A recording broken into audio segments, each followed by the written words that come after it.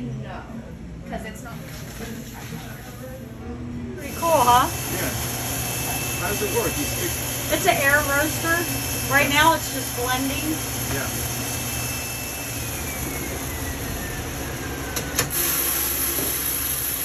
Yeah, that was just a blend with the heat off. Yes, they roast their own beans. Been doing it for 27 years.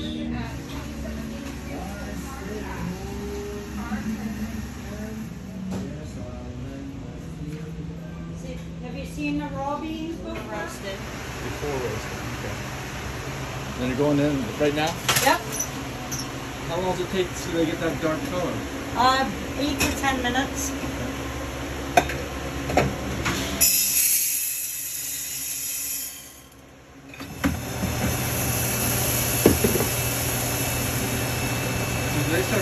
They go up and yeah, it'll go.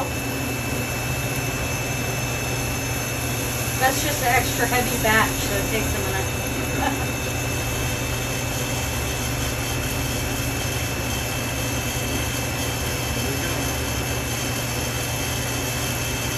So just keep it going like this for 8 to 10 minutes? 8 to 10 minutes, yep.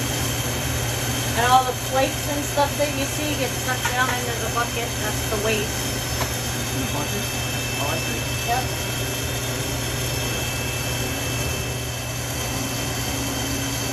It's like a popcorn machine. Yeah.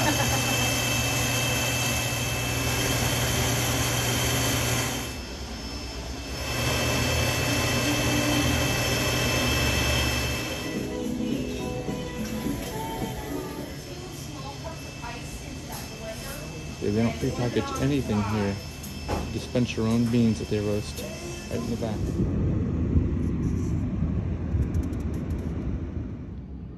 I got a vanilla latte with almond milk because their chai was powder based and they couldn't tell if there was caffeine in it, so I got a latte. But it's not too Almond. excited. It's a little bitter. Do you need sugar? Maybe Sweetener? I need more vanilla syrup. Sweetener, or also you're drinking coffee, so you're welcome to my world. A lot of times it's too coffee. I don't like coffee, and without soy, and there's no soy there, right? It's not as good. No, it's okay.